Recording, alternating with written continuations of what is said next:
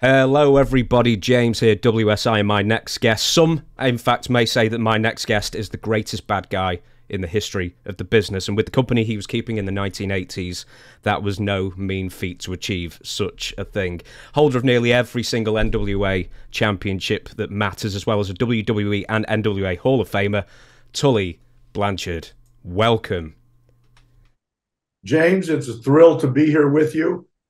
And let's get to some of these questions that you got asked. Yeah, I sort of teed you up beforehand that we had 200 people, 200 questions writing in. And as I say, I managed to pare it down to about 10 pages worth. So if you're ready for it, the first one is, in fact, I've actually not got two questions. I've got just two things that are nice that people wrote in.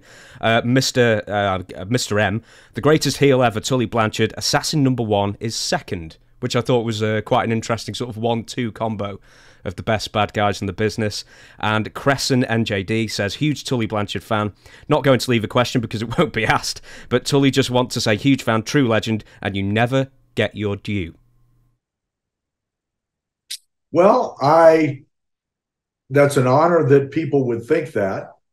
The only thing that you can do is, back when I was in the business, is go out every day and every night and do the very, very best that you could do to entertain the people that paid to come and watch your little part of the big scheme of the show that night.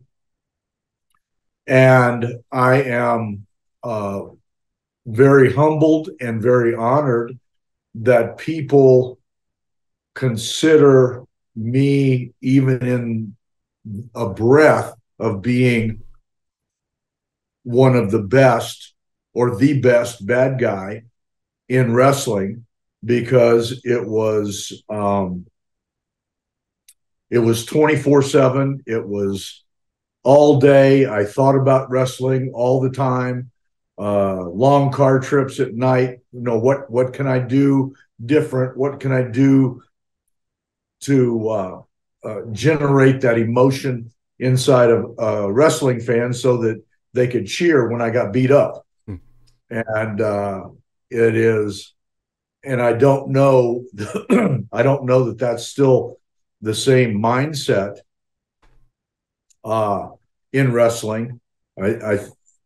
Too many people, all they want to do is do their spots rather than make people scream.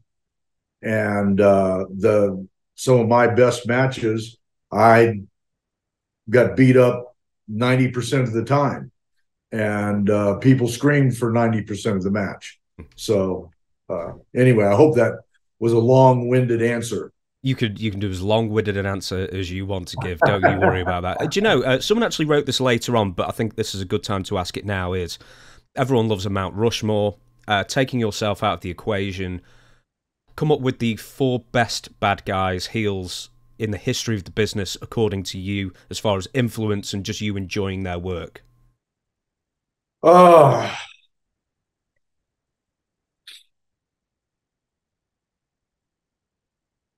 know that's quite a big question to ask at this time in the morning, so I apologize. That's a pretty big question. But, I mean, the people that I learned from, okay, were Luthez, Dory and Terry Funk, Harley Race, Nick Bockwinkel, and when Nick would come and wrestle in San Antonio for a week, he'd stay with me, and we'd stay up half the night talking theory, talking ideas, talking do this, do that, don't do this, don't do that. This generates that kind of a response. And it was those kind of guys are the guys that I went and said, okay, these are the biggest names in wrestling. They draw more money. They've made it to the top. They're world champions. What do they have that I need? And So that's kind of my, if you can use that as a go-to, those are the people that I got influence from, and designed my performance. Who was the first? I always end up using the wrestling vernacular, but I always try not to. Who was the first, let's say, superstar bad guy that you wrestled, that you, on a really hands-on role, taught you how to become a bad guy yourself? I was probably the biggest benefit to my career was the 3 years, the 3 summers that I refereed, and I refereed 6 matches a night on Wednesday and 6 matches a night on Thursday. And I got to referee matches with Jose Lothario and Terry Funk, Dory Funk, Mil Mascaras,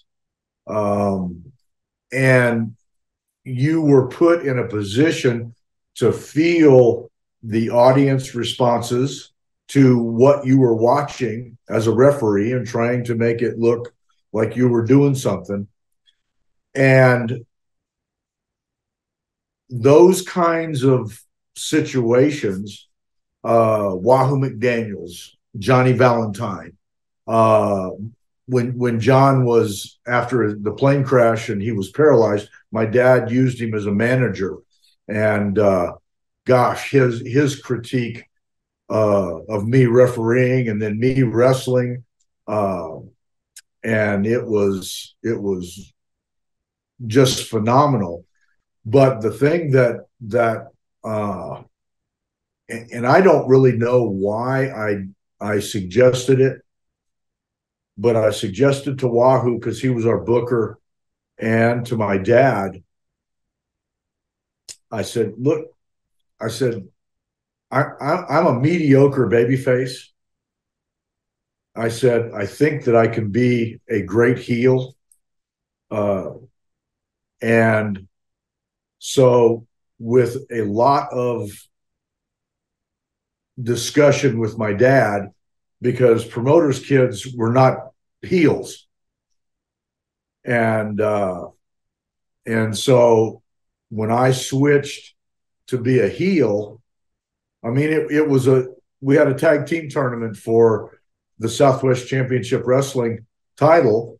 And I mean, it was a very simple little thing. We ended up with a babyface match in the finals, Alberto Madril and myself, and we had a very good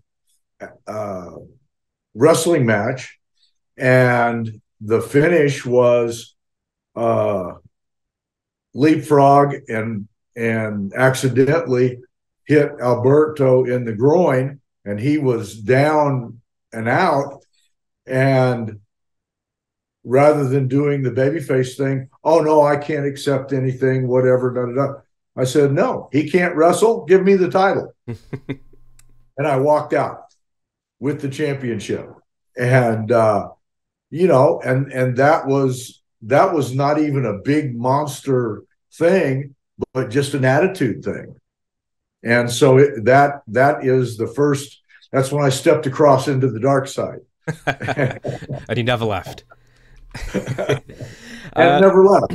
You're right.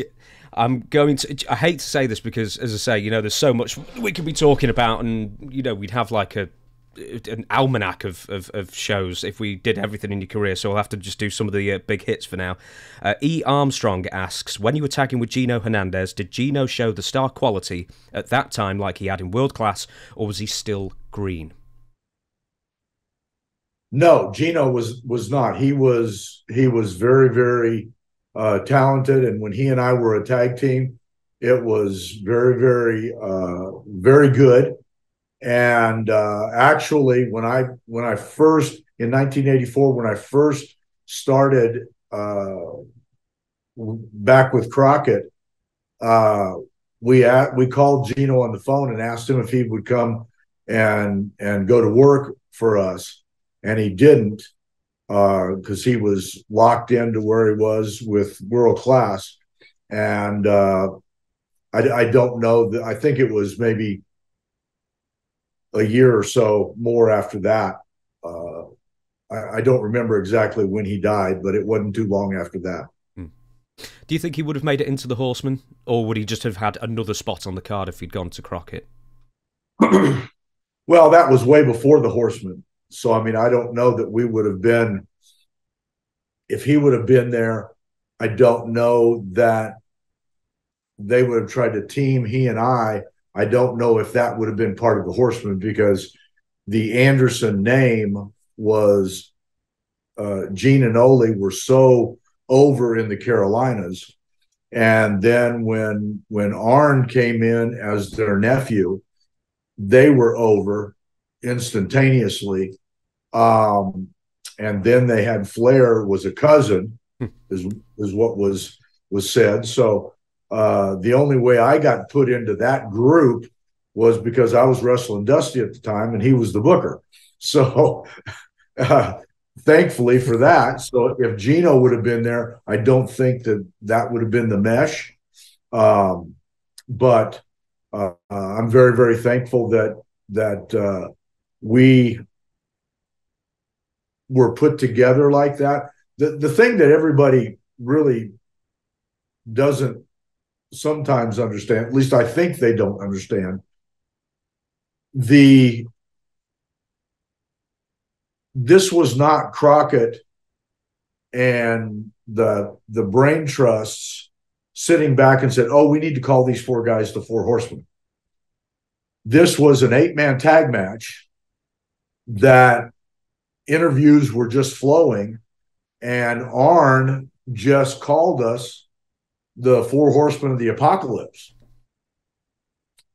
And that somehow caught on, and wrestling fans started having signs and Four Horsemen thing. And I can remember standing in the dressing room watching the preliminary matches in the Greensboro Coliseum, and Jim Crockett whispered in my ear, he said, this thing's getting over. And I said, you think? And then they started pouring the gas to it, and it just exploded. But the thing that was so powerful was, even at the start of it, you had Arn was a tag team, and then Rick and I were the singles.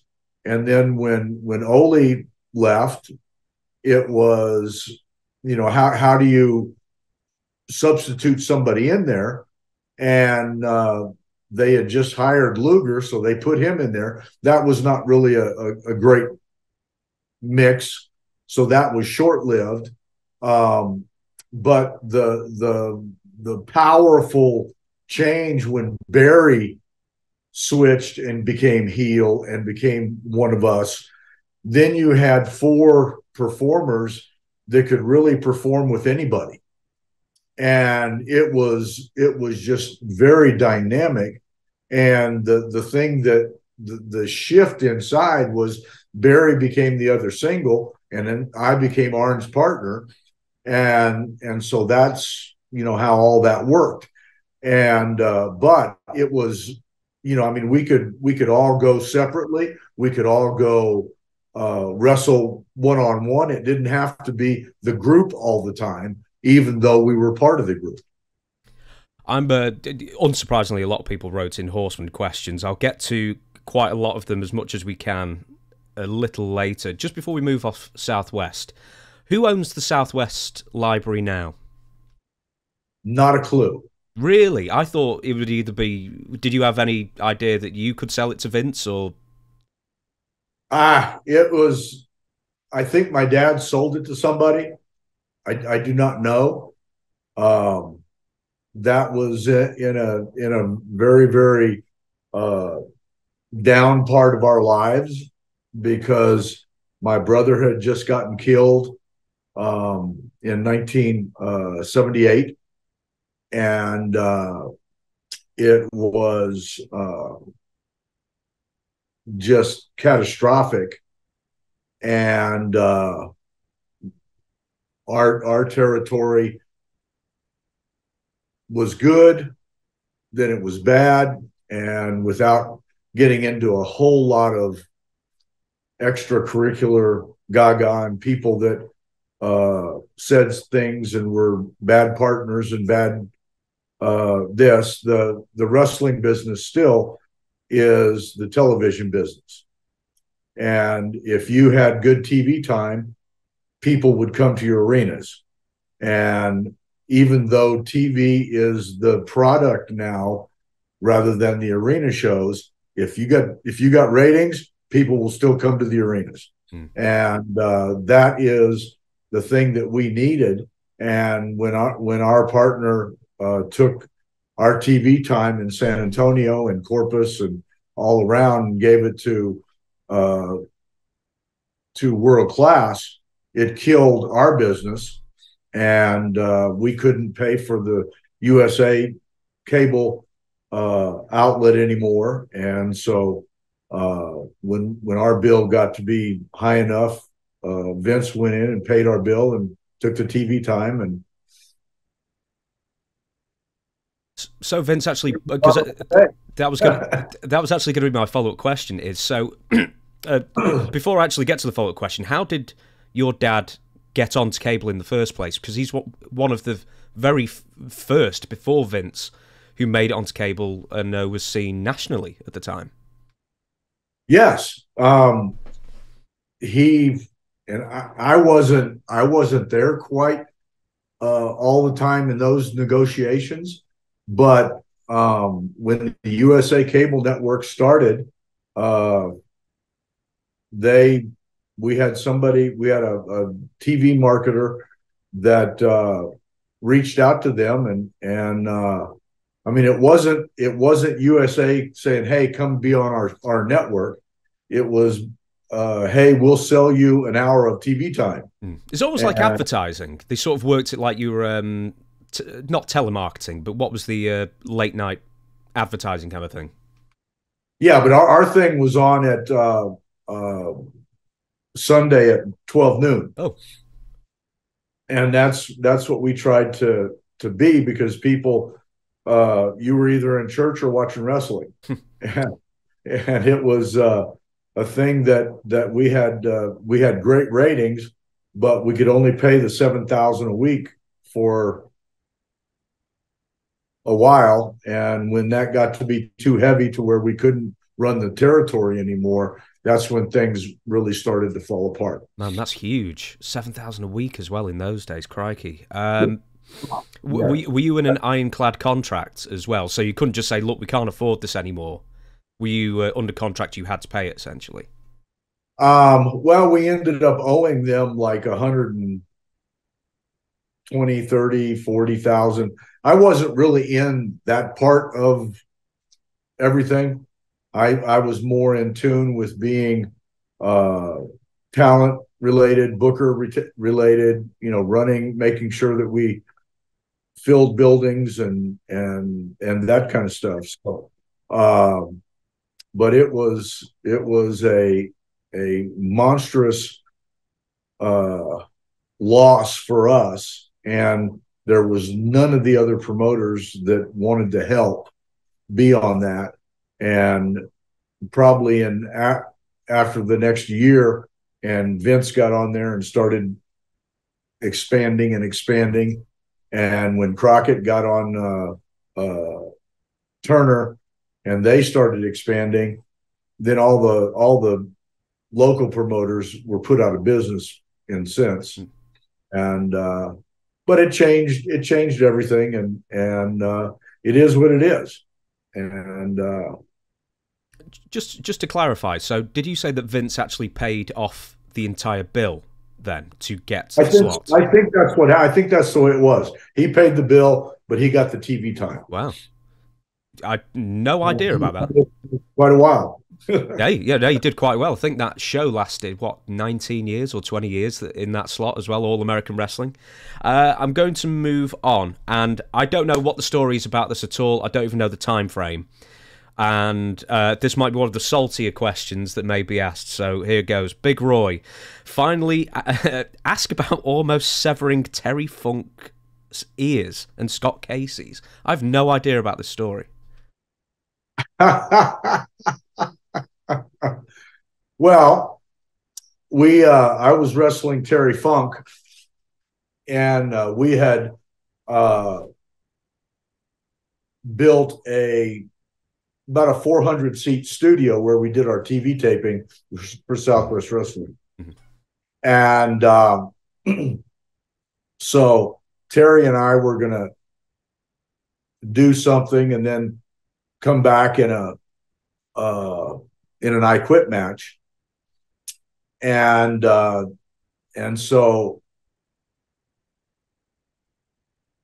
Terry was going to do something with his ear.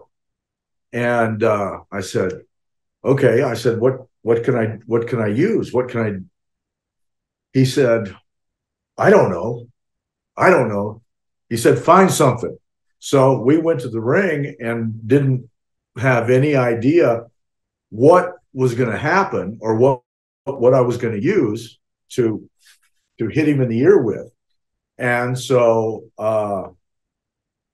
lo and behold, I rolled out of the ring and there was the timekeeper's hammer. And so I grabbed the hammer and put the part that you pull a nail out of the wood, I put that on his ear. and he gigged it, and blood came gushing out, and it was quite an angle. Crikey, yeah, sounds. When I read that, I didn't know if this was an in-ring thing or something that happened in the back. No, that was in the ring. Where does Scott Casey come into all this then? Well, I think we did, because Casey and Terry, I think Casey came in and beat me up to get me out of there, and so we had a small angle because Terry was just coming in and out. Terry might have just been the world champion at that time. I don't remember, but so that I could have somebody local to work with, Scott came in, and so I think I did something to his ear too. Well, keeping the ear theme going. It's quite a theme to have, as well as. Do you know? Because at least somebody remembered it. Yeah, well, as I say, I didn't know what to expect as an answer from that, so I'm glad it's sort of quite a fun answer and what it could have been, I guess. You know, just because I'm interested, how many times before you went to Crockett did you wrestle the NWA champion coming to Southwest or wherever it was?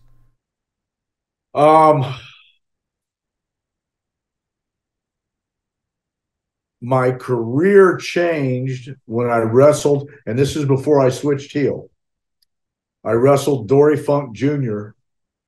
when he was the world champion. I wrestled him in an hour time limit. And at the 30-minute mark, I was so tired that I couldn't hardly get up off the mat. And there's something about when the world champion is slapping you on top of the head saying, get up, kid, get up, kid, get up, kid. And so I realized at that time that I was not in good enough shape to really be a top professional. And I changed my diet, I changed my exercise, I changed my everything. And that was the last time that ever happened to me, that I was too tired to get up and not keep going. So I'm very, very thankful for that. And but it was a little bit embarrassing when you can't do anything and can't lift your arms in the ring. Yeah, I don't know who told me, but it wasn't too long ago. But they said Dory Funk Jr. liquid Valium. That's how smooth he was. Oh, he was phenomenal, just phenomenal. We shall move on. Chris Bovis asks, did you ever work with Andre the Giant? Yes. I had in fact, it was when I was a heel. I had just switched heel, and I was the Southwest TV champ, I think it was. I might have been the Southwest heavyweight champ. And I said Andre was coming in and I was going to wrestle him. And so I said, okay, this is the thing. I said, he's mammoth, he's this, blah, blah, blah, blah, blah, blah, blah, blah. I said, if I can last 10 minutes, I get a partner. And so that was the situation. So I had my partner down there on the side like a manager, and I ran from Andre for 10 minutes, and he'd snatch me by the tights, he'd snatch me by the hair. One time he stepped on my foot as I dove out of the ring, and it was, when a guy 500 pounds steps on your foot, you don't move too much. And then I got a partner, and so we came in and went about 4 more minutes, and then he body slammed me, and then he body slammed my partner on top of me, and then he sat on both of us and pinned us 1, 2, 3. But it was the biggest crowd that we had in quite a while, and so that was very beneficial. When Andre would come into your territory specifically, how much would the houses jump? Just him coming in, I don't know that they would really jump that much, but in this situation, it almost doubled. Mm. And because there's only so much you can do. I mean, Andre used to come in and be in battle royals and stuff like that, because you couldn't have him come in and just beat your star. And if he wasn't wrestling a star, what good is it? What did you have to do to earn Andre's respect? Because I talked to certain people, and some people say he was great. Other people said we really had to work on him, personally, to sort of get a rapport going. What did you have to do to earn Andre's respect? Well, he liked my dad, and I just treated him with respect all the years. And then it was, I never had an issue with him. But if Andre didn't like you, it was not a good place to be. Now, someone with a follow-up question here, Bill Shogun asks, is it true that when you were in the WWF that Andre the Giant was playing cards in the dressing room and you accidentally knocked a bottle of wine that Andre was drinking off the table and breaking it onto the floor? Arn told the story recently on his podcast, apparently.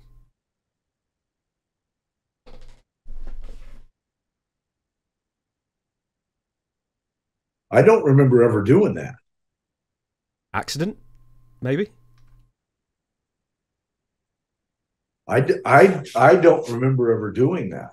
But, if Arn said it, he probably witnessed it. But what did Andre do when I wish I knew. This was this is the entire question, basically. I don't know what the follow-up is. So, Arn, we'll have to get the follow-up from you, man.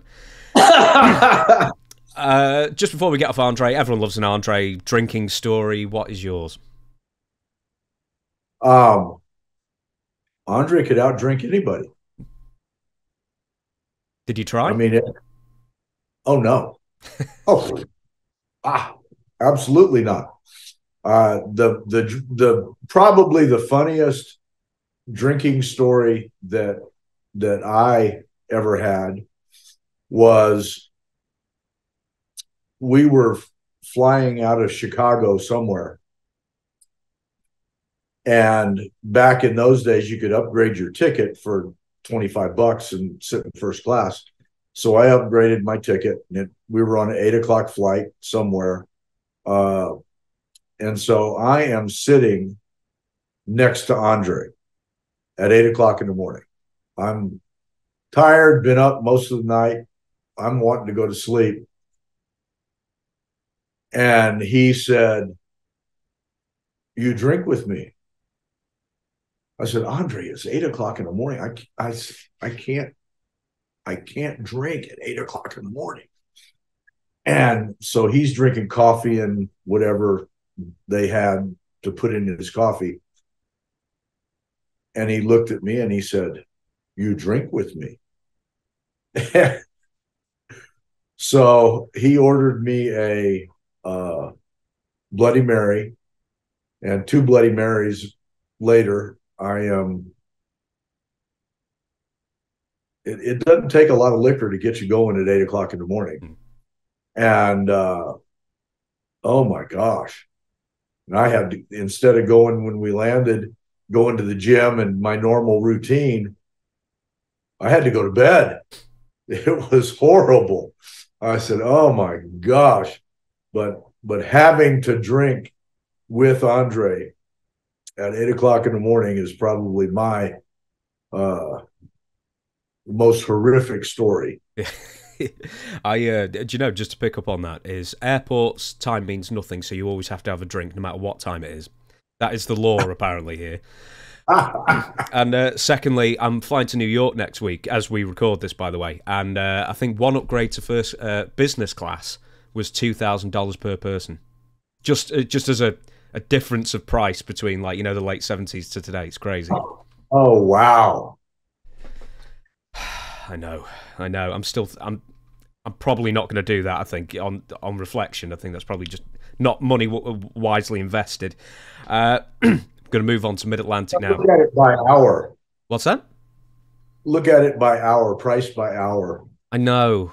I can never sleep on planes. That's the thing. So I'm thinking some like small upgrade just for the flight back, you know, when it's like a nighttime flight. But anyway, I won't bore you to death with my flying for the next few months. We're going to move on to Mid-Atlantic, and as I say, I'm going to be speeding through your career and just trying to pick up some of the highlights. A lot of AEW questions have come in as well, by the way, so we'll get to those as well.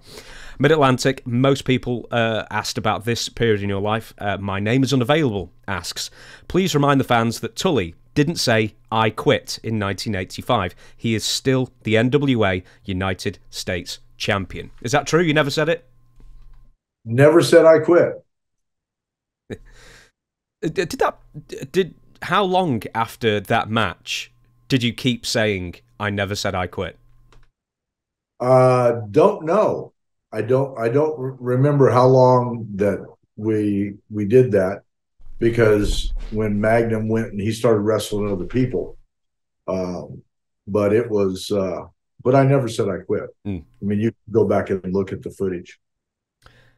There were no tap outs either in those days, were there? So Not an I quit match. No, I mean, I suppose so. You had to say I quit. What did you say? Or did you say nothing? Yeah. I said yes. Oh, that's a great little get out, isn't it? I shall move on. Sean Southall says, what are your thoughts about his I Quit match against Magnum TA at Starrcade 85? I think match quality wise, he would like to know your thoughts. My quality thoughts, there's a number of things that I thought I could have done better. Okay. But if you just look at the match, it's one of the greatest matches of all time. And I think some people have put it as number 2 at the greatest Starrcade matches. I think somebody told me that, but I'm not for sure. But it was people screamed the entire time, and that's what you want. You want people involved in everything that you do, and they were. Are you, just picking up on what you said before, there were several things that you thought you could have done better. Are you someone who's always overly critical of themselves? Probably. I can always be better. And I think that's part of what drove me all the time. So, what specifically in that match would you like to change if you could? we'd have to watch it, and I could pinpoint it. I can't. I don't have the brain power to say, "Oh, when I was this and that." And we actually, if we had more time, I actually could do that, but we'll have to for part two. I promise you. Someone else also asked.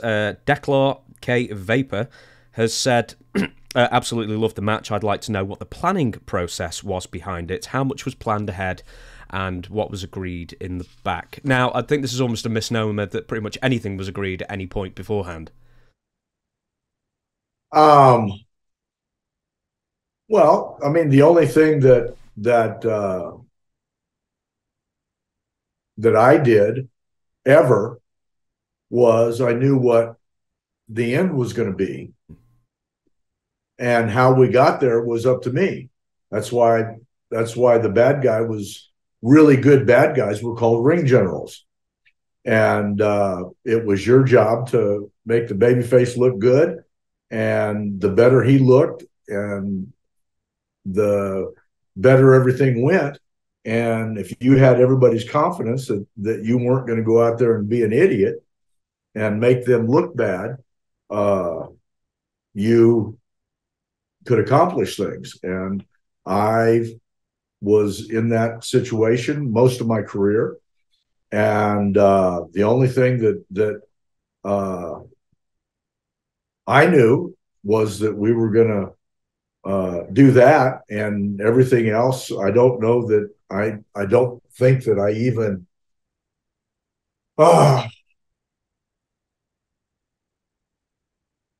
did Baby Doll throw me a hammer? I watched it years ago. I cannot remember. I if I had time, I would have watched it before we interviewed today, but no, I'm sorry. I don't remember that, but she might have.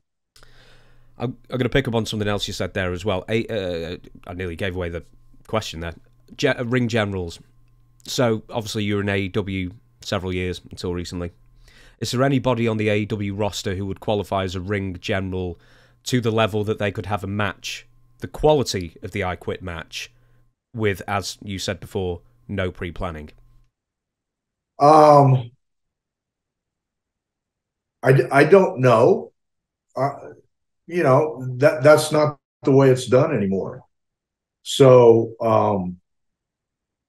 there were some guys that FTR were they're a great tag team.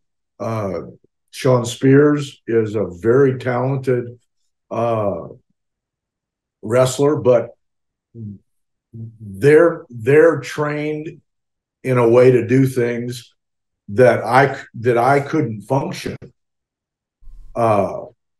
And so it's not necessarily a place where you have a ring general anymore, because of the in-depth that goes on beforehand.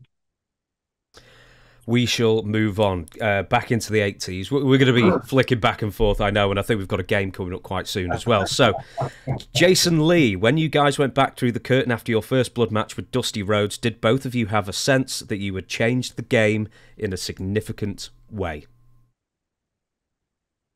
I don't know that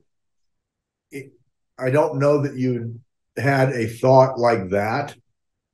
I know that the game was changing just by the abilities of the people that were involved. And the first blood match was just uh, awesome. And he did hit me pretty hard with the shoe. And but it was then we or I hit him with the shoe, didn't I? He hit me with the shoe, then I hit him with the shoe. JJ put Vaseline on my forehead so that I'd quit bleeding like a boxer. And I think that was the finish, wasn't it? And then I hit Dusty with the shoe, and he bled first. I think so. Do you never ever, because as we just established before, you're really overcritical, but even on that match, you must have like rubbed your hands and gone, we got him on that one. Or were you still thinking, we could have changed this and that? I don't know. I mean, there are things that I would probably change in every match that I've ever been in. If it was just just watching it, what should I have done? What could I have done? What would have been better than what I did?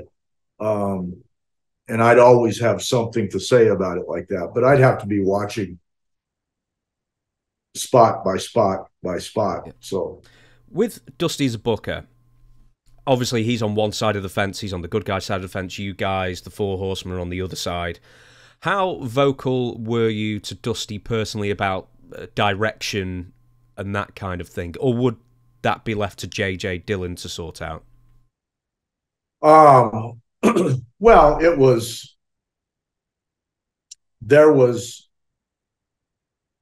we were four of the top guys, and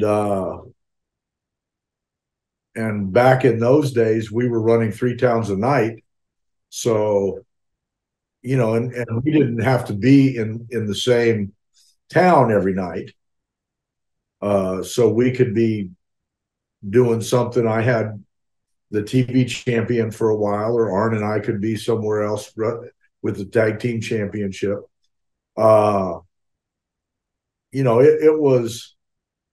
It was not a situation where we had to be overly vocal about it. Although Arn and I left over we were told certain things that didn't come true. And that's when we reached out to Vince to go up there. So with we'll be getting to that. If time allows, we'll be getting to that. With Dusty, creatively wise, where does he rank as far as the pantheon of great bookers? Where does Dusty sit on that?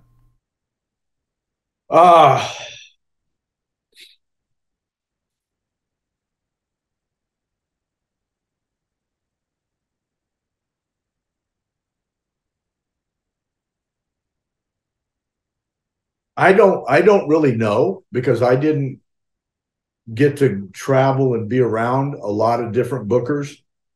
The thing that is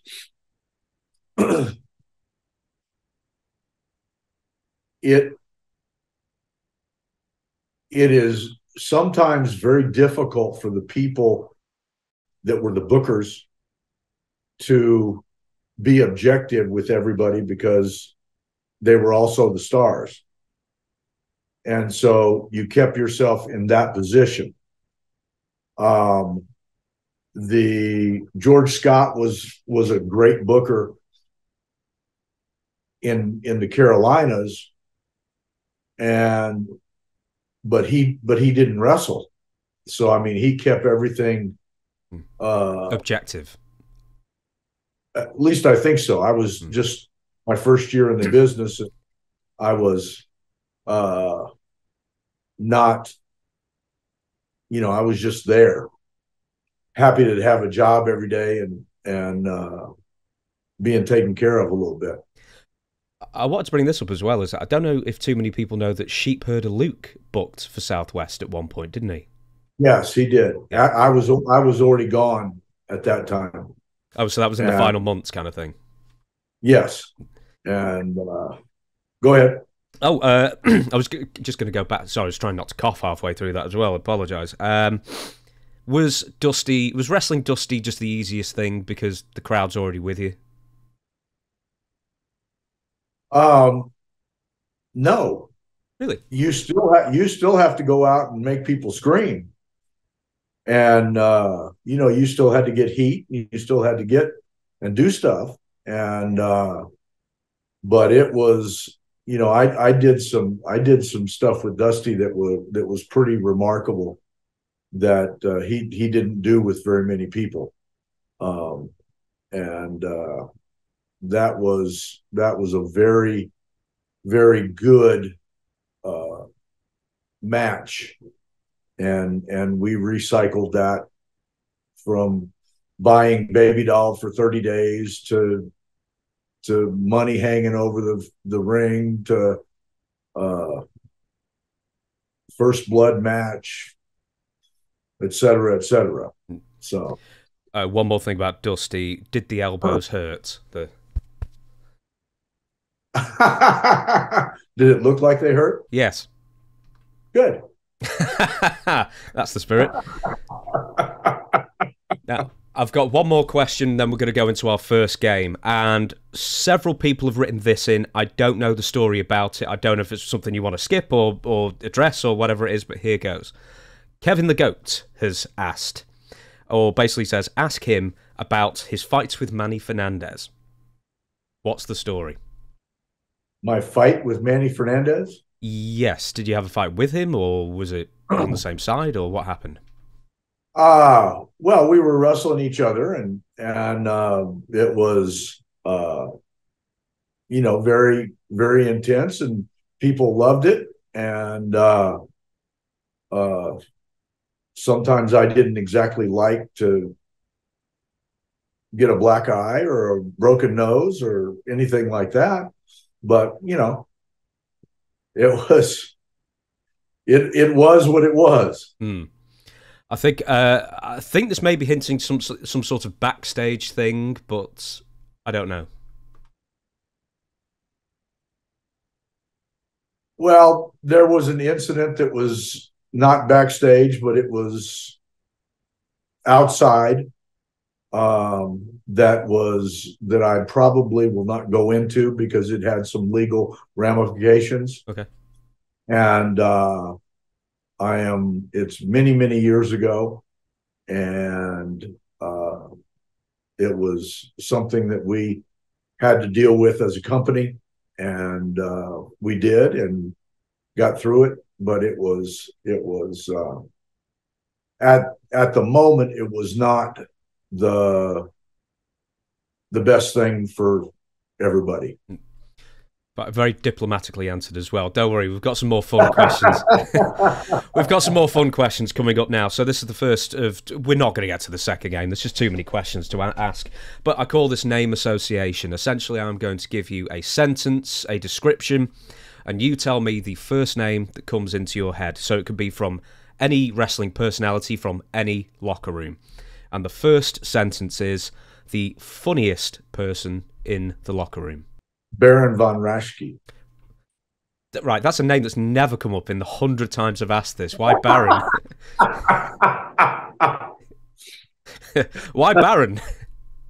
Because he was hilarious. Jokes with the way he walked?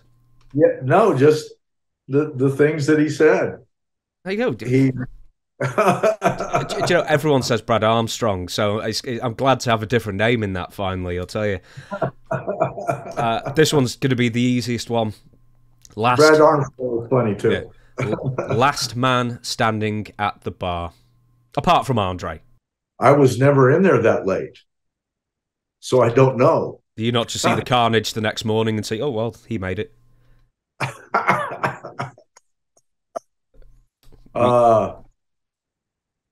There were some nights, but I usually cut out of there. Fair enough then. Fair enough. We should move on. Smelliest wrestler. Oh gosh, I can't think of his name, but I was just starting, and he had a diet of garlic. Oh my God. when he started sweating, it was friggin' It horrifying. wasn't Nikolai Volkov, was it? Because someone else said something about garlic about him. No, no, this was an old timer that I wrestled a few times when I was first starting in the Carolinas, and I can't remember who it was. But a garlicky man. Oh God! Jeez. And I mean, yeah. Oh, when he started sweating, it was horrifying. Mo- I'm sorry for reminding you. Most dangerous situation you found yourself in? It was, and I don't really remember just exactly. It was in Corpus Christi, and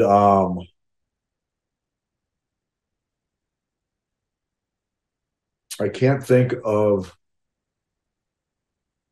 the ring. I mean the matches, but it was he used to load his boot, and we had switched him babyface, and this was back before they had metal railing. It was just ropes, Yeah. and the officers that were supposed to protect you were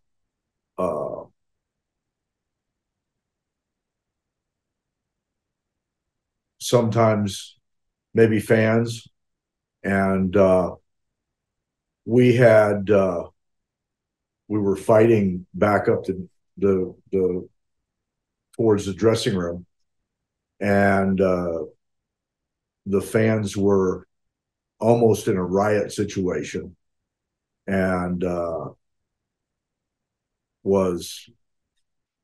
my side got sliced, and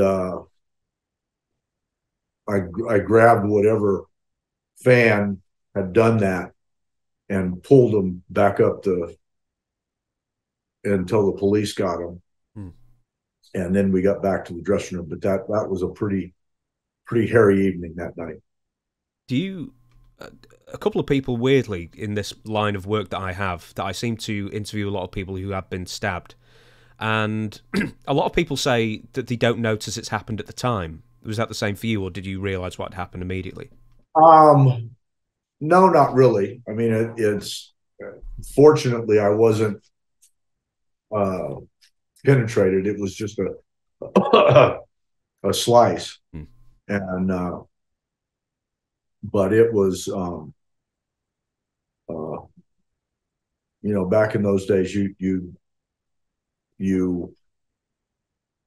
if it got bad enough, normally your path of action was get in the ring, because if you had a riot situation going on, people had to climb into the ring, and you could pick them off coming through the ropes, and that would be the safest place for you. And but we were already back up the path a little ways.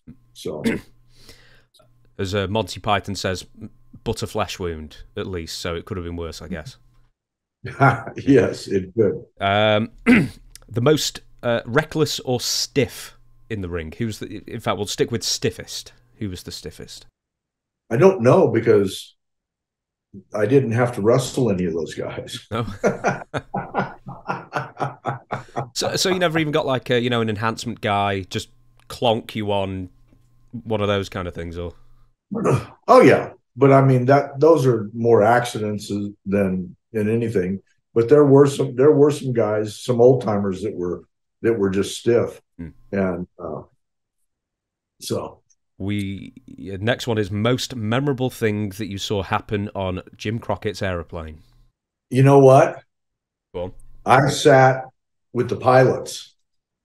Really? I sat on the jump seat with the pilots, and the door closed, and I bypassed everything on the back of the airplane. was that just a avoid the drama kind of thing, or? Uh, yeah. I mean, it was a very relaxing time for me. The view was unbelievable up in the cockpit. Next question is most high strung, edgy or nervous kind of fella. I don't know because the thing that we didn't really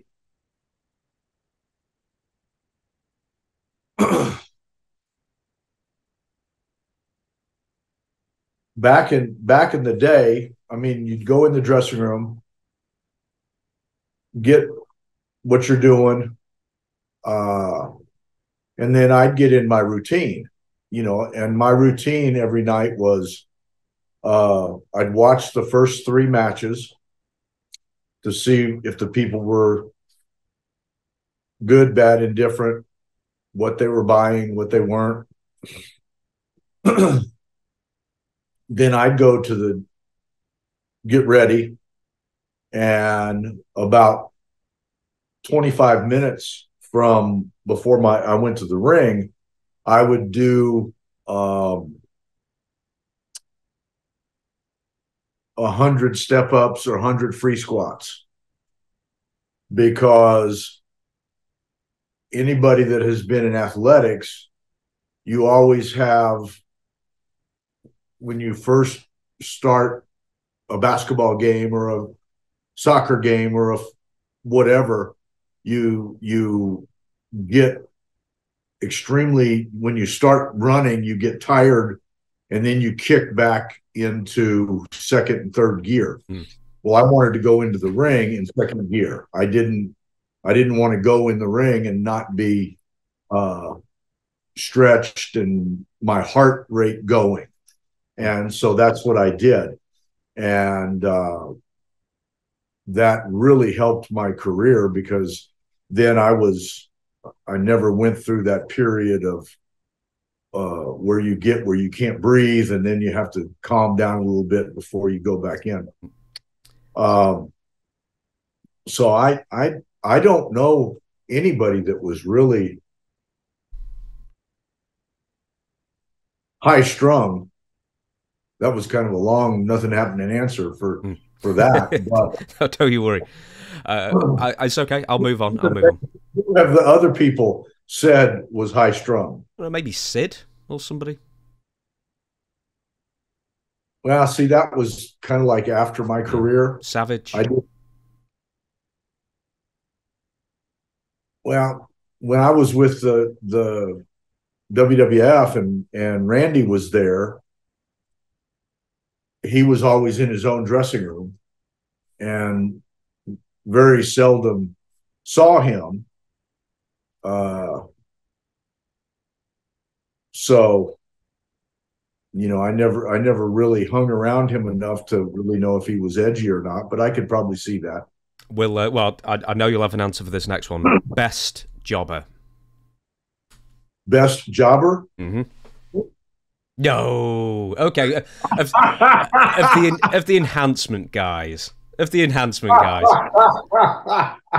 know, in fairness, Don Morocco, of all people, always used to say, hey, we're all jobbers, which is a great way of looking at it in that sense. But of the enhancement guys, the carpenters, who was the best? Brad Armstrong's partner. What? Tim Horner? Tim Horner, Brad and Tim, they were phenomenal talents. They could do anything in the ring. Good answer. And they never really reached a star status. And but they were just really talented guys. Especially in Brad's case is amazing. The worst abuser of spray tan or baby oil? It might have been the garlic guy. He was a sensation for all the senses then, wasn't he? Smell, touch. God. Yeah, baby oil was. I hated guys that put on baby oil. Guy, you couldn't grab onto them, you couldn't hold them, and I don't know that it made them look any better. Greasier, at least they made him look. Yeah. Best and worst WWF road agents? I think they all could probably have good days and bad days. You had to treat them all about the same. Uh, Do you want some names? Nick Bockwinkel's probably, because I'd known him for many, many years, and the rest of the guys, I because I had not been to the New York area earlier in my career. My dad never went up there, so I mean, I didn't know, they didn't know me, and I didn't know them. So you just took the instructions and went on about your business. Well, would you like me to name some names? Because we've got like some of the George the Animal Steel, Chief J Strongbow, Rene Goulet, Jack Lanza, Jerry Briscoe. Yeah, all of those guys were good guys. I mean, I don't know that you could really say best and worst, because they were all just taking orders. And they'd get the do's and don'ts from a higher power, and then they were just passing it out. And we still, I mean, it wasn't okay, what do you guys, we just tell them what we're going to do for the finish, or they told us, and how we were going to do it, and everything else was left up to us. Again, that's not really what it's like now. Best bar in Atlanta? Well, the only bar that I kind of ever went to was at the airport. Oh, really? At the airport hotel, because we would fly into Atlanta every Friday night, and you'd have a nightcap, and then go to bed because you had to be at TV at 10 o'clock in the morning. And so we stayed at the Renaissance Hotel at the Atlanta airport, and that's pretty much the only place you had a chance to go. Some of the younger guys were a little more energetic than me, and but was Ric Flair never good at convincing you to stay out past your bedtime then? Oh, no. Really? No, that was, we were there. Those stories were better heard the next day. You're most likely right there. I couldn't disagree with you on that. Here's one that I've never asked before, and I'd like to get your idea on it. Is the most giving opponent that you ever faced? Just the person who would just be overly generous in the ring. Well, that's not a good question for me. Okay. Because everybody that I wrestled, I was in charge. So and it was, the thing is, you're not, when a babyface isn't beating you up, people aren't screaming. And if it's your job to make people scream, that's yeah, that's it. Yeah, you're right. I'll save that question for someone else though. I know we talked about Dory earlier. You can say Dory or someone else, but the smoothest wrestler that you ever faced, other than Dory, maybe Bockwinkel. Should we stick with Nick? Yeah, We'll stick with Dory. Yeah, that was. Now you can't say yourself for this one. Biggest ladies' man. Oh, I for sure wasn't the biggest ladies' man. Who was then? Well, I mean, you got to say Flair. He put the most effort into it. With if there was like a Mount Rushmore of ladies' men, Ric Flair, Tommy Rich, Ricky Morton, Stan Lane. Is that a fair foursome there, or would you put someone else in replacing them? No, that's pretty strong. Hmm? That's pretty strong. They all worked hard at it. Good for them. Good for them. The worst injury you ever saw or happened to you? When I tore one of my hamstrings Oof. one time. How long did it take you to recover from it? Well, I had to wrestle the next day. Oh, did you ever get it fixed? Well, I had to just rehab it, but it was tough for a couple of days. How And did, then I was in a car wreck and mashed my leg, and I didn't wrestle for about 5 weeks because of that. how's the initial injury done? Nothing was broken. It just mashed my leg, and I couldn't walk. I was on crutches. What about the So hamstring? How was that injury done? Oh, just in the ring. I was running the ropes or running the turnbuckle or something, and it bing. Hmm. Then you can't run anymore, and so the match all of a sudden got in the middle of the ring. Yeah, it was a less mobile affair, I imagine, definitely. I've only got a couple more left. Worst driver? Worst driver? Yes. Do not know that because I drove all the time. And that is the right answer. Biggest ribber?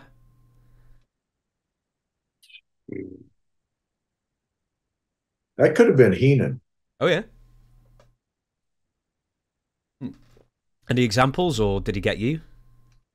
No, I tried real hard to stay weary of all that stuff, and a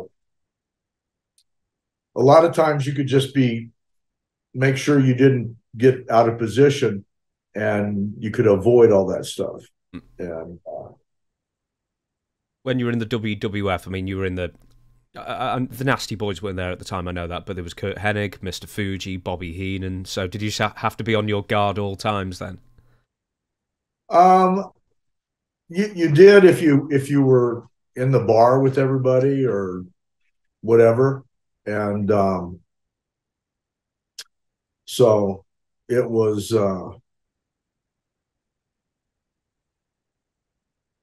But you weren't in the bar late anyway, so. Well, I mean, I was in the bar late sometimes, but I didn't necessarily want to be hanging out with the boys. How come? Just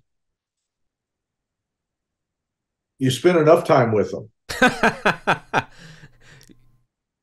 You can only hear the same story over and over. No, fair enough then. I've got two more in this game, then we shall move on. The most, once again, you cannot say yourself, the most legitimate tough badass. Well, Rashke was tough.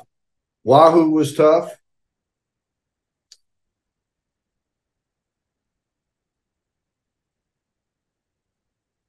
Brody was tough. Pretty good ones. Any more? In fact, I'll move on to the last question here. Most memorable backstage fights. It doesn't involve you in any way. You're just a passive passive witness. I don't know that I ever really saw one Really? backstage. Well, there you go then. I thought there'd be. I don't know. I imagine there'd be tussles all the time, but just no. Nah, that the guys from my era, for the most part, were not the egomaniacs because they knew how it all came shape, and so not a bunch of egos got stepped on. There you go. Right, we're going to move on then, and two more fan questions. F. Deadly Commissar asks, does He's still keeping contact with Ole Anderson. What is his opinion on Ole as a wrestler, a booker, and a human being? Ole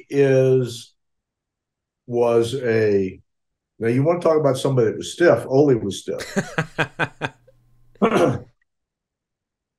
And I had to wrestle him a few times, so I know that. He was a good booker during a period of time. Outside the ring, I really didn't know him. I only knew him in the dressing room and in a professional sense. And I know that his body's pretty beat up, and life has not been real good to him. So, do you still see him, or did he still used to make the conventions at one time, and does he still make them occasionally? I don't think he has made one in about 4 or 5 years. I think the last time I remember seeing him, we were in Central Georgia signing autographs.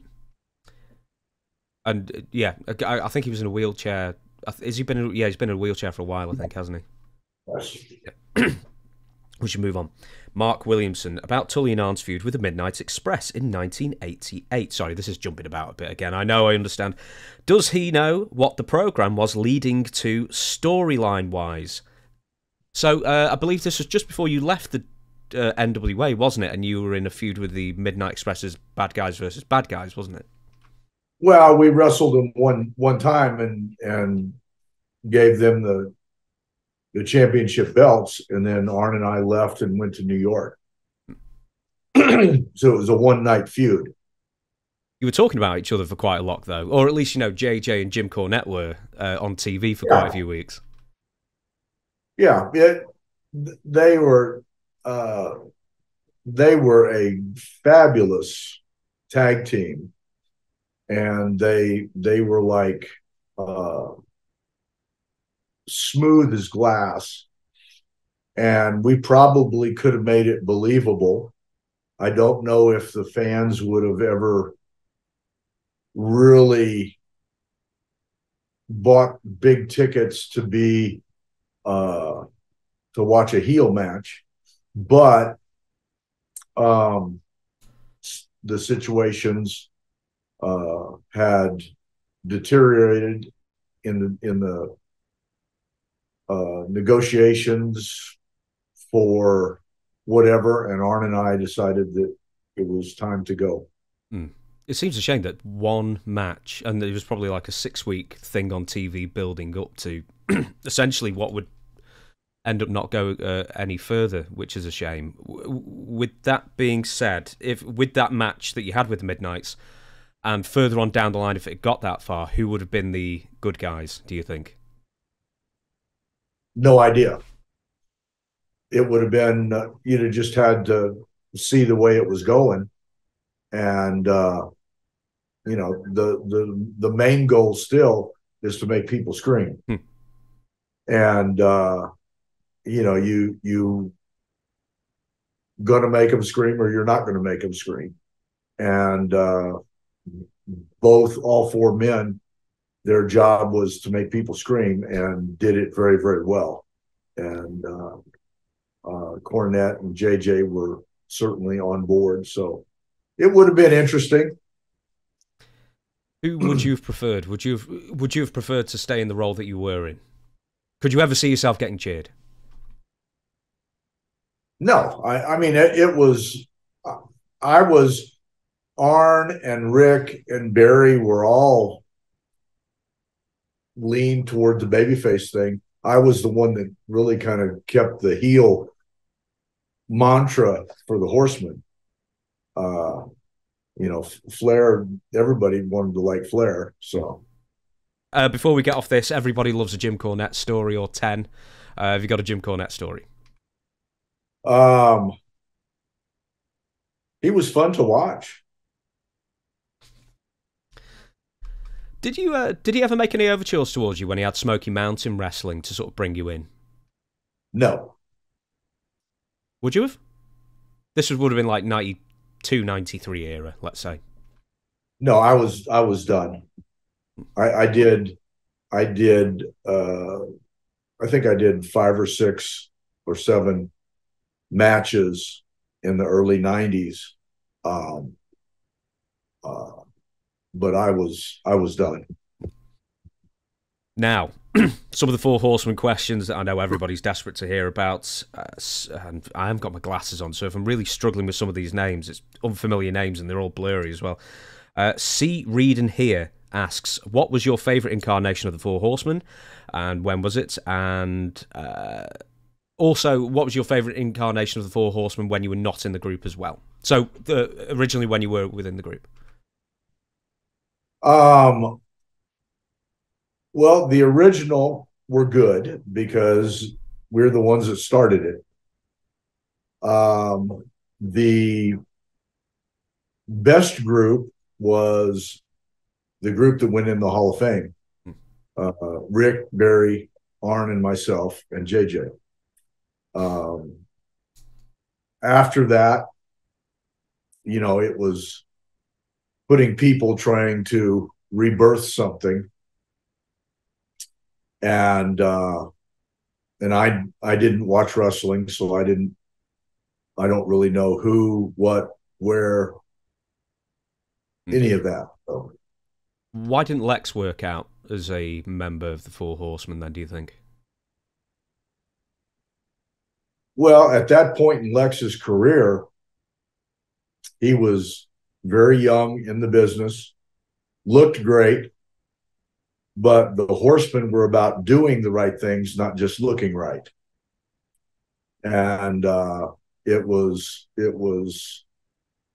a much better fix when we switched Barry heel and Lex babyface, and then we wrestled him. I know I had to wrestle him a number of times, and those were way better matches than other ones that I was involved in. Do you know, that reminds me, Dutch, when he was in Dutch Mantel, by everybody, weekly podcast with him, of course, I've got to bring him up. He said once that him and Bobby Jaggers were facing you and Lex Luger at one point, and apparently Lex went to the office or something like that and said, why would a Lex Luger wrestle a Dutch Mantel? And Dutch caught wind of it and he was like, ooh. He heard that apparently. Wow. I never heard that, yeah. But and then your response was, Lex, you just stay on the apron, I'll show you how a professional does it. And then you and Dutch and Jaggers just wrestled 10 minutes and then Lex just stood on the apron for the entire match. I can see me doing that.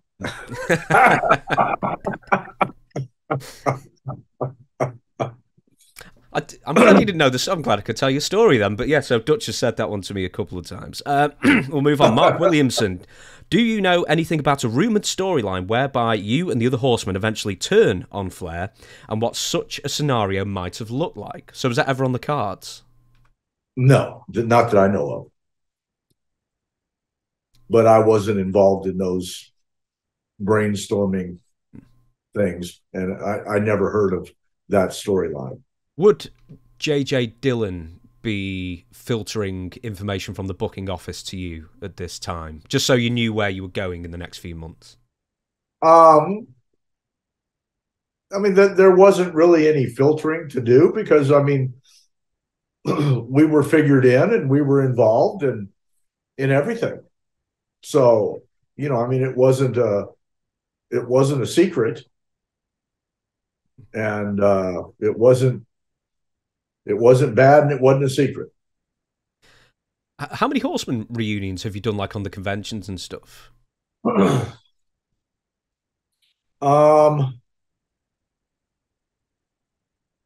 don't know, maybe 6, 7, 8, something like that over the years. I know that it is the last one that we did was in Nashville a couple of years ago. maybe it was last summer, a year ago, summer. Do you think AEW is going to bring one on because now they've signed Ric Flair and his energy drink to a 2-year deal? So, and then apparently Arn's just left now as well. So it never seems to quite a Four Horsemen reunion on the big screen. Essentially, do you think that'll ever happen? I don't think so. No. Nah, I mean they finished with me a year ago, and to bring me back doesn't mean anything. And Arn, you know, I mean, Tony may want to bring back a different version of the Horsemen, but if you don't bring back the ones that are in the Hall of Fame with Rick, it diminishes to some degree. But anyway. I'll get to Rick in a second again. Do you think Ole should have been in the Hall of Fame with you guys with the Four Horsemen?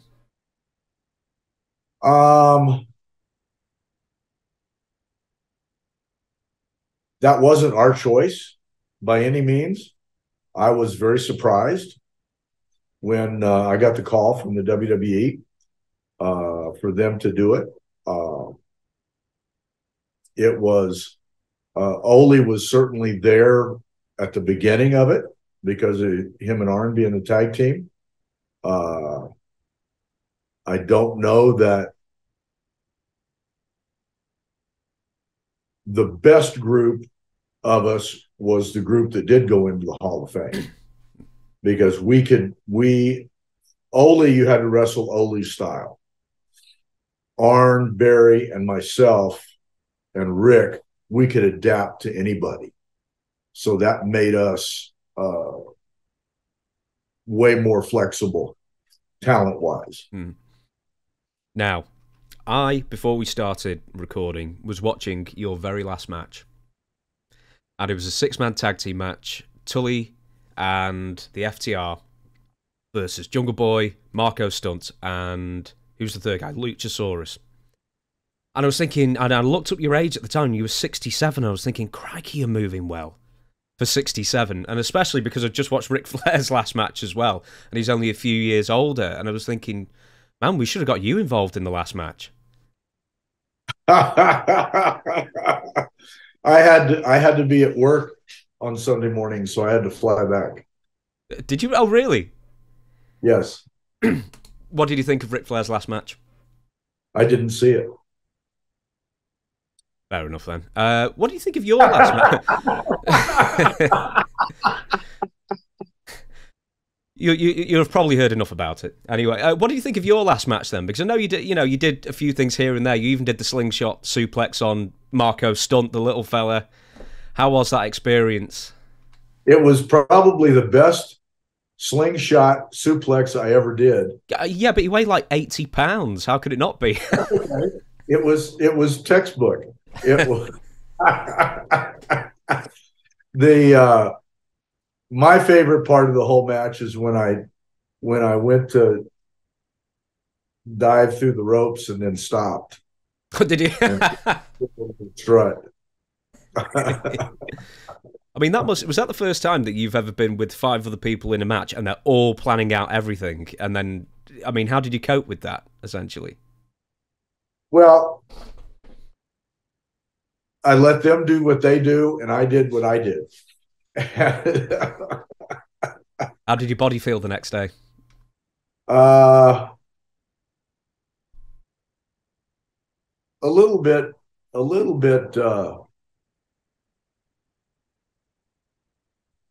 banged up because you certainly at any age, the first time you got back in the ring, just hitting the ropes hurt, and taking a bump hurt. And so, would you do another? No. No. If the money was too hard to turn out, no. No. Would you, for any reason, take a bump again? No. So that was your last bump ever. Then that's that boxed off. I want to be able to play golf when I'm 80 and 90. I have a dear friend that's 92 that still plays good golf and fun to be around, and I want to be that guy at 92. And I am trying that, and to go out there and take a bump for whatever amount of money and hurt your hip or hurt my knee. I watched my dad in his 50s where he couldn't go do anything because his body was so beat up from 30 years in the ring. I never wanted to be that guy. What's your handicap in golf rather than physically? I used to be reasonable.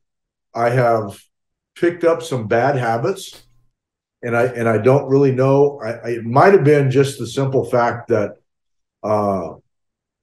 and I've really been analyzing this, but when I was with AEW, I was doing a lot of spike pile drivers, jumping off the ring onto the floor, jumping off the top rope onto the ring, and I've really got some hip issues on my left hip.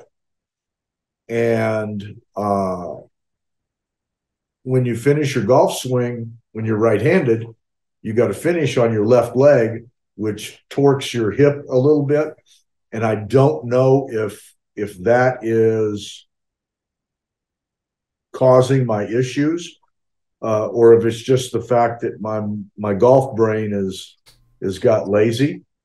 But I can shoot.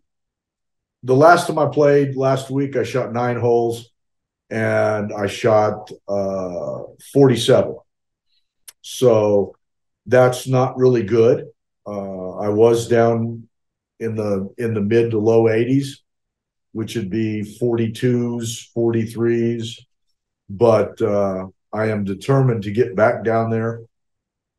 And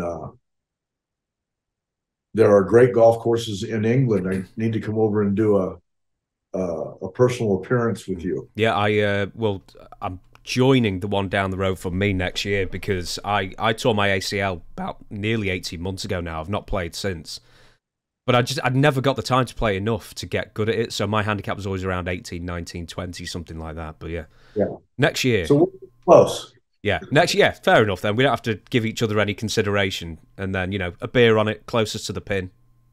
It's got to be there you go. There you go. That's the spirit. Man, I miss golf so much. I'm sorry, I could talk about golf for 2 hours, everybody. I just sometimes anyway, no one else would be interested apart from us, I'm sure. But I'm going to ask a couple more questions about WWF, then I'm going to do some AW questions, and then that will be our time, and I will thank you very much indeed. So, ultimately, in your opinion, why did Jim Crockett start to falter? And because in my mind, JCP somehow, they were millions in debt by like 88, even though they're filling arenas, TV ratings are doing great for the most part. So what went wrong for Jim Crockett Promotions then?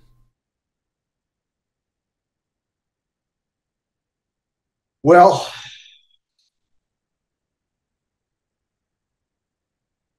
I don't really know, but things seem to unravel a little bit when they bought 2 airplanes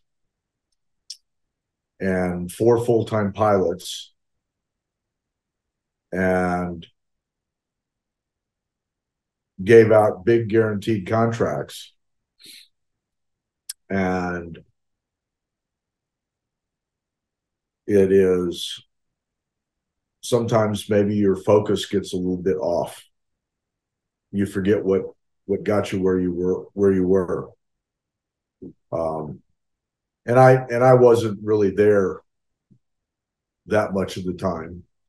Then went to the WWF, soon to be WWE,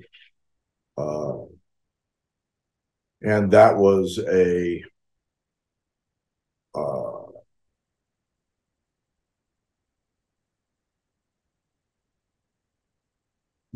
very enlightening time of my life. And are you just talking about how the 2 companies were run? Yes. Basically pairing the 2. What was the difference?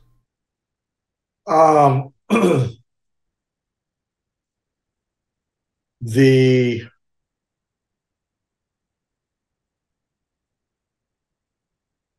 this is just amongst the talent. It was everybody went to the ring trying to do the best that they could. And if somebody before you had a great match, then you had to go out and perform harder.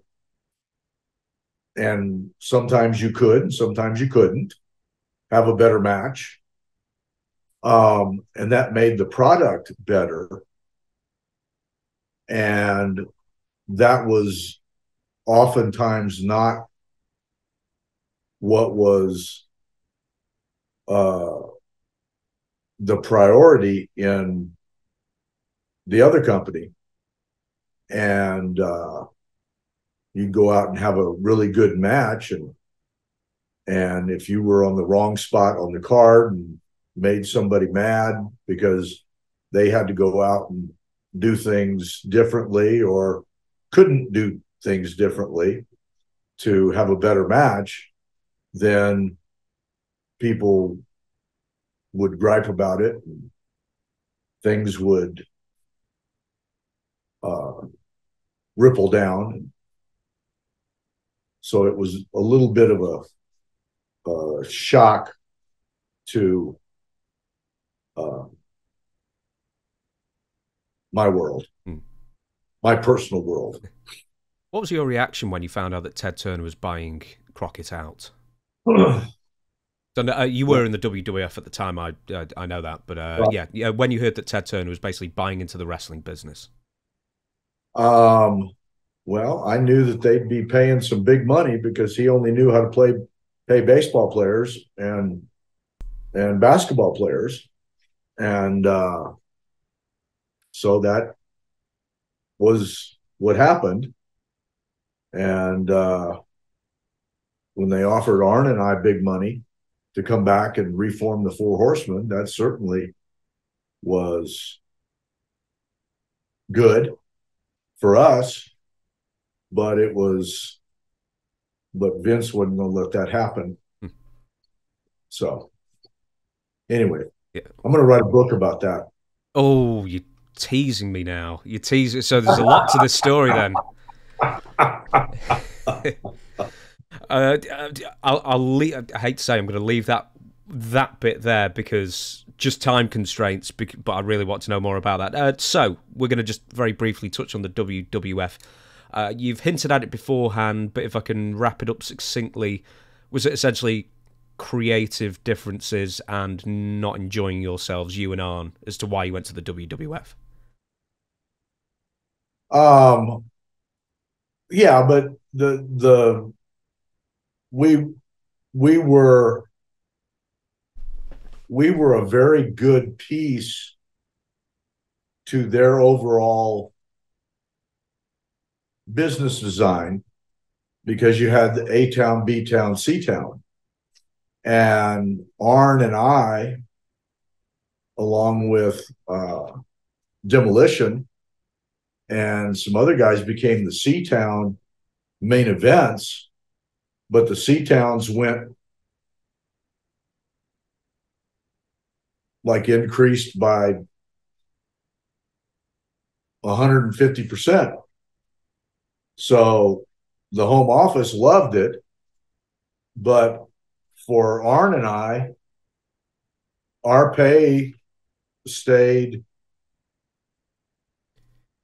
We didn't get an increase in pay to be the C team main event than we were getting paid working for the other company. Did you ever ask to go on the B or A towns to sort of compensate for that? I didn't. No, because we wouldn't have been the main event. We wouldn't have been in that situation because Andre was in one town and Hogan was in the other town. And that's kind of the way things floated. So, when you go over, who makes the first overture? Is it you and Arn to WWF, or is it the WWF to you to bring you over?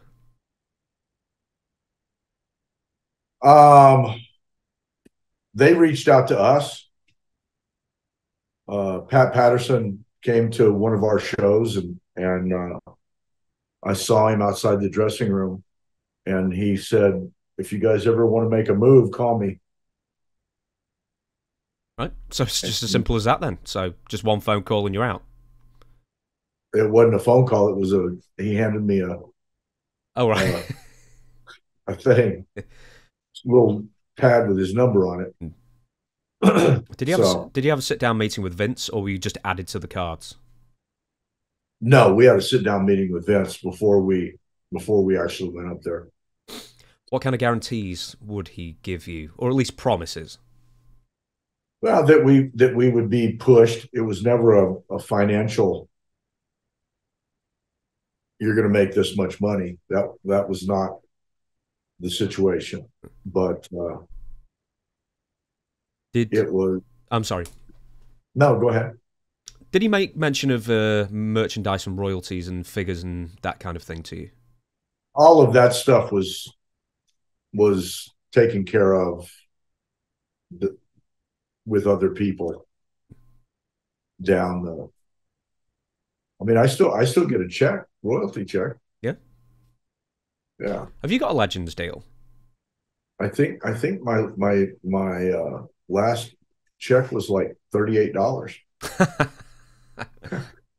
So rolling high then. It's funny, I keep mentioning this, but Dutch brought out his check recently, and I think it was under $1. Ah. So, you know, the royalties. So with the sit-down meeting with Vince, essentially, does he say anything about you are going to get a run with the belts, or that you're going to have Bobby Heenan as your manager? I mean, were there any promises like that made to you? Yeah, Bobby was going to be our manager, and so that was good. But you know, getting the belts or anything like that at that time was not really discussed with us. Did your pay increase when you got the belts, or did it just plateau during your entire run? No, when we were the champions or wrestling for the thing, it didn't make any difference. We will. Oh, gold. Trying to get this one page out. There we go. It's stuck together. Right. So, in our remaining time of whatever it is, 20 or less minutes, whenever Chris comes and grabs you, I'm going to ask you some AEW questions. If we get through those, I've always got some backup ones as well. So, don't you worry about that. Don't you worry about that. Yeah, we got 44 minutes before I have to be on the convention floor. Oh, don't worry. I'm going to let you go in 19 or less. So just whenever Chris gives you the hook. So I'll determine it to him. AEW, first time meeting Tony Khan and the first time you heard about the concept of a promotion to go against Vince for the first time in quite a long time. The first time that I met him was a match. I just went up for a pay-per-view, one of their first pay-per-views. And then I was asked to come and manage Sean Spears at another pay-per-view, and coming to work for them other than just doing a spot was not ever a discussion. And it was most of my conversations were not done with Tony, which is, so I really spent very little time talking to Tony. When did you sign your first contract then with the company? How many months after your first appearance? Oh, maybe a year or so. Oh, really? Yeah, because that first pay-per-view was all by itself. And then the second one was having me come out with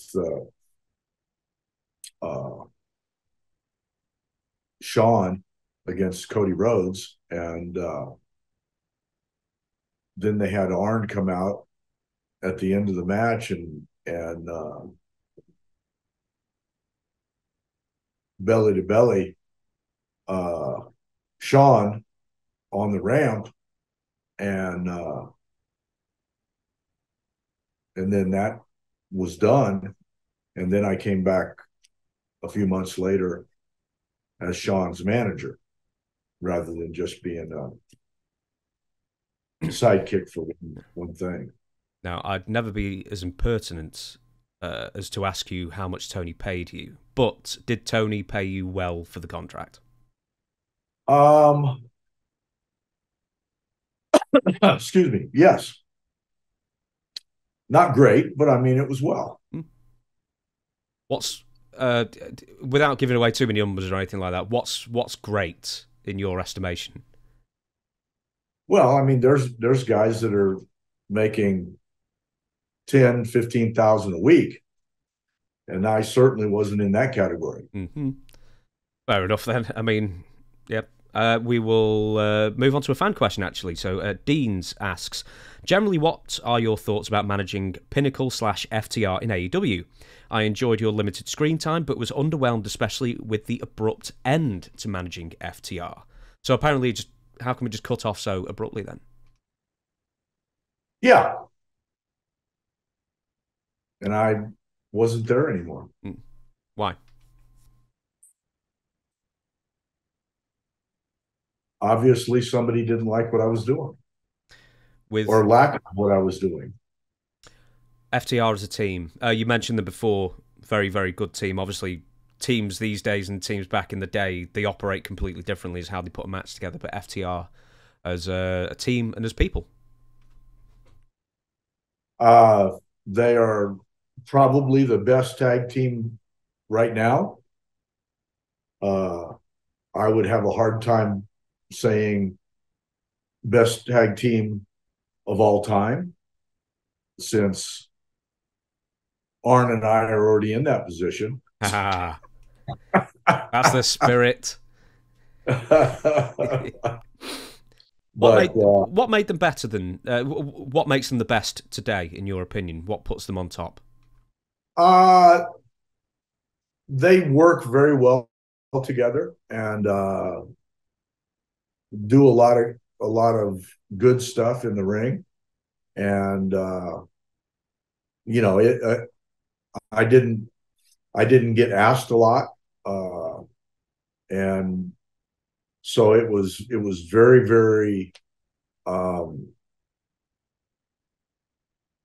it was very hard for me to flow even outside the ring, because I'm more of a spontaneous type guy, rather than, okay, be here at this time, be here at this time, that kind of stuff. And I at my age, I don't remember all that stuff. Especially with your last match as well, it was in the lockdown era as well, with no fans apart from like a few of the the employees as well. So I mean, that can't have been the easiest thing. But I was thinking, you started in the mid-70s and then your last match was in the lockdown era. So what a fantastic career that is. I shall give you some more questions. Reality or fiction? What's your opinion on Brian Cage? He was the top star in Impact, but once he went to AEW, seemed to flounder for a long time. Was it you who requested to be with Cage before you left? No, they asked me to be there and do that. Mm-hmm. Brian has got great potential, but again, you've got to do the right stuff at the right time. Weed that out for me slightly. So, where does Brian lack slightly in not doing things at the right time then? This is probably not the setting to do that, but it is. He and I talked, and the advice that I gave him was, you need to be a killer. I said, you look like a killer, you need to be a killer. Mm-hmm. Absolutely. Who would come to you for advice in the roster? Nobody. You're joking. Would any of the young guys go to any of the veterans for advice for any reason? As far as I know, Arn or myself, nobody ever came to us. Kidding. I find that impossible to believe. Or maybe I don't, but... So what is it with today's generation that they don't want to get advice?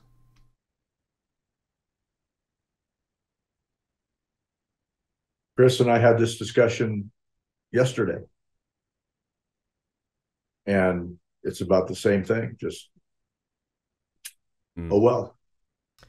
Well, Shane Douglas and I had this discussion last night.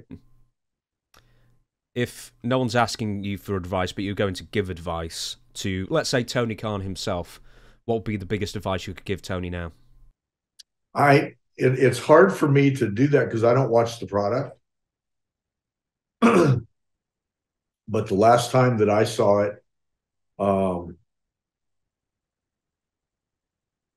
it needs to be a different product than your competition. Mm-hmm. You can't be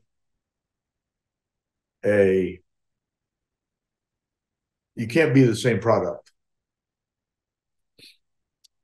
What are the advice to the wrestlers you would give? If apparently they don't want it, but let's say they do want it, what would be the one biggest piece of advice you could give them now?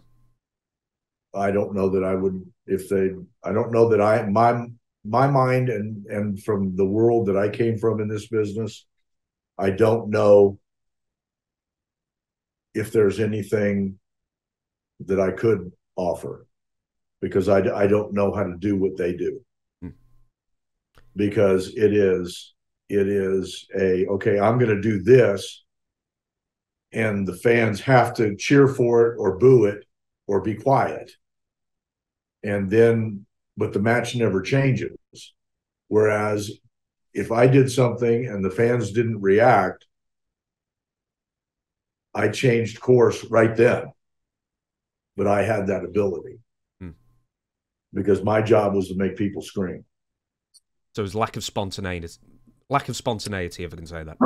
Yeah, I don't know that they really know how to do that anymore. Next question is Desportiva has asked, being a tag team specialist, what do you think of the Young Bucks? The Young Bucks are very talented, and they would probably rival FTR.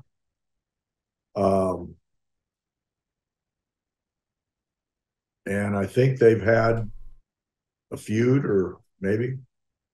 Again, I don't watch the product, so I don't. Next one is, do you know why Cody Rhodes left AEW some 18 months ago? Clear. But he probably got a big raise, but I don't know. I can't imagine he didn't get a big raise then. But no, apparently it's one big mystery why Cody will never talk about it publicly, and we all want to know. Yeah, I don't know. Do you know why Arn left AEW recently? No. Next one is from a fan. Oh, God, my glasses. Epsilon Sama. Anyway, please ask how it was backstage in AEW, and please ask about CM Punk, The Elite, and any stories about the whole CM Punk load of fun backstage thing.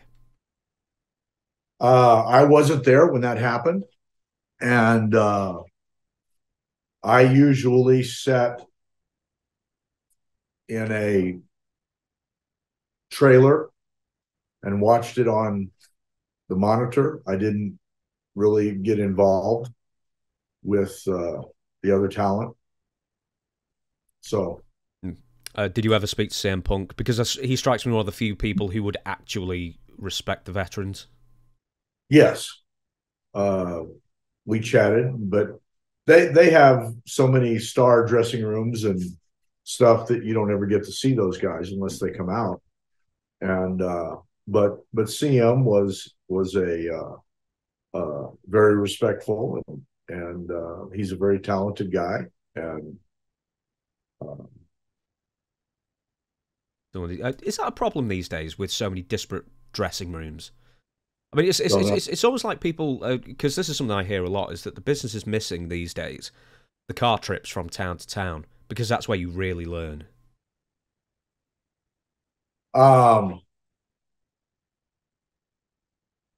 I don't know. I mean, the business boomed when we were flying on jets every day and not car trips.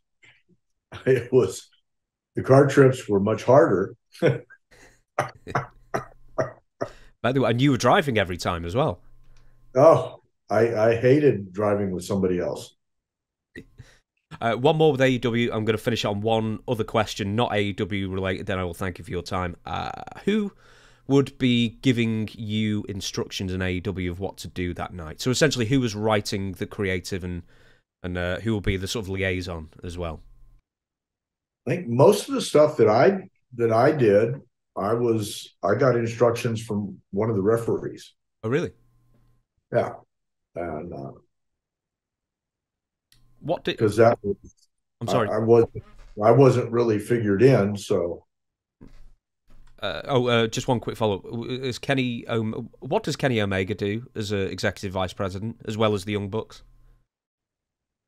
I guess they help Tony. I don't know. No one seems to know. That's the weirdest thing. No one seems to quite know what they do. I will give you this final question, not related to AEW, but this is maybe the one that was most asked. Dutch Mantel has told me the story, and Ricky Morton himself has told me the story. But there was a time when you were on the 700 Club. Now, we don't get like religious channels really here, so 700 Club is what exactly? It is a Christian talk show. So is this something where basically you were basically saying you were born again, or what was the reason for you being sort of on for the first time? So like affirming your faith? Yeah, because I had just came to know the Lord as my savior, and I was invited to be on the 700 Club, like in 1990 or 1991, in there. So with me mentioning Ricky Morton and the 700 Club, do you know where I'm going with this story? No. Okay, so Ricky and Dutch have both said, but let's just focus on Ricky because he said it himself. On the story when you were talking about going on the 700 Club, and you were talking about all the things and all the excesses of the 80s.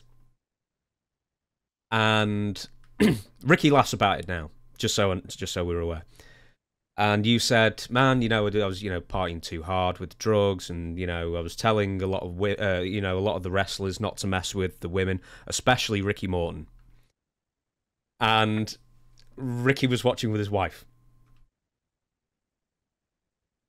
Ricky, So the way Ricky says it is, he looked at his wife looked at him, and then Ricky rolled on the floor. His wife gave him the big elbow drop, pinned him 1, 2, 3, loser, leave town.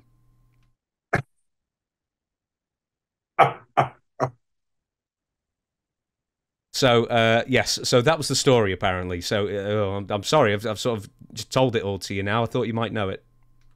No, that's the first I've heard about it. Oh well, there you go then. So your reaction to that story. Well, I certainly would never want to cause anybody personal grief by saying something, because I'm not a storyteller. And so my apologies for that. I have seen Ricky many times after that. So, as he says, as I say as well, he says it's a funny story.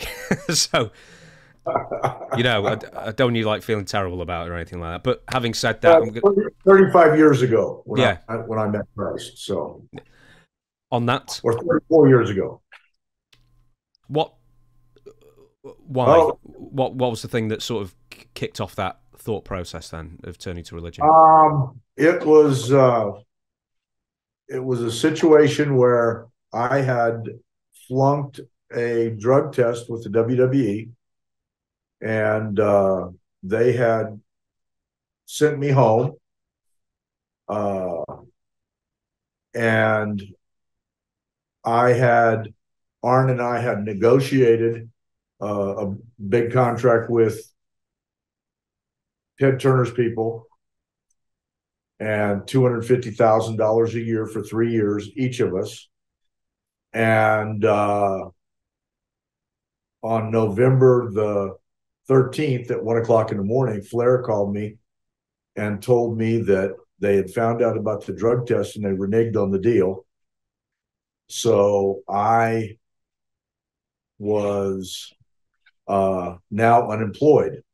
WWE had suspended me, and WCW has reneged on the deal. And at 35 years old, there I was unemployed. And I laid in my bed for 3 hours, and literally I was petrified. What are you going to friggin' do to make the amount of money that I need to make?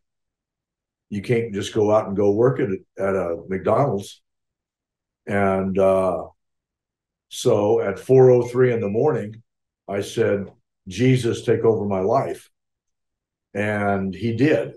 It was the first time I'd ever said the name Jesus when I wasn't cussing somebody, because Jesus's name came out of my mouth a lot, but never in the proper way. And there was a calmness that came over me that I had never felt before. I fell asleep. I woke up the next day. Really didn't notice anything. I mean, I didn't think anything had dramatically happened to me. But the following day, my dad called me on the telephone, and he asked me, he said, what's happened to you? And I said, what are you talking about? He said, you don't sound the same. And I said, what do you mean I don't sound the same? He said, you're not cussing. And I went, wow, I'm not. And I wasn't thinking about not cussing, because my norm was you had to get an F-bomb out every fifth word just to be speaking English. And that was now 34 years ago on November 13th. And I have walked a different direction, and God has